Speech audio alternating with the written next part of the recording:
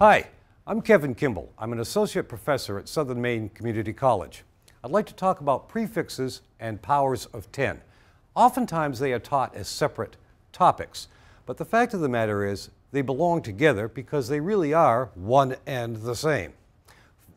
To get an idea of what I'm talking about, let me bring up the idea of the number 12. Everybody knows what I mean by the number 12. I could also say dozen, and everybody knows what I mean by dozen. And, as we know, they mean exactly the same thing.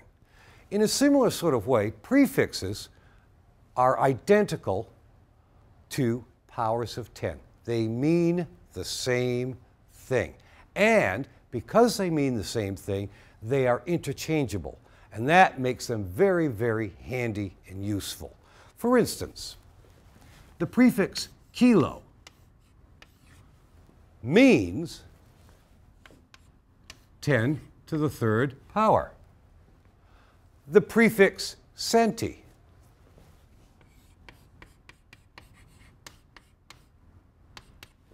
means 10 to the negative 2. And they are interchangeable. They can be unplugged and plugged back in. Very handy. For instance, I could start with 5.3 kilometers. But because I now know that kilo is identical and equivalent to 10 to the third power, I can replace kilo with 10 to the third. And now I rewrite it as 5.3 times 10 to the third meters. Means the same thing. Similarly, 4.3 milliliters. Milli, prefix milli, is equivalent to 10 to the negative third. Means the same thing. And so now I can write this as 4.3 times 10 to the third liters. Tomatoes and tomatoes. That's really all we're talking about here. This also is pretty handy when you wind up with some rather awkward, long numbers at the end of a problem. You can distill them down into more manageable presentations. Here's what I mean.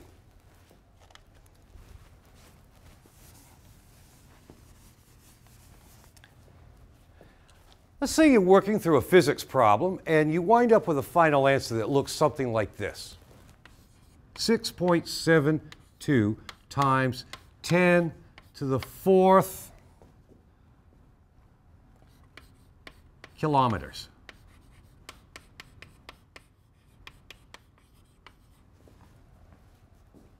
We can simplify that by first replacing kilometers, or kilo rather, with 10 to the third, bringing down meters.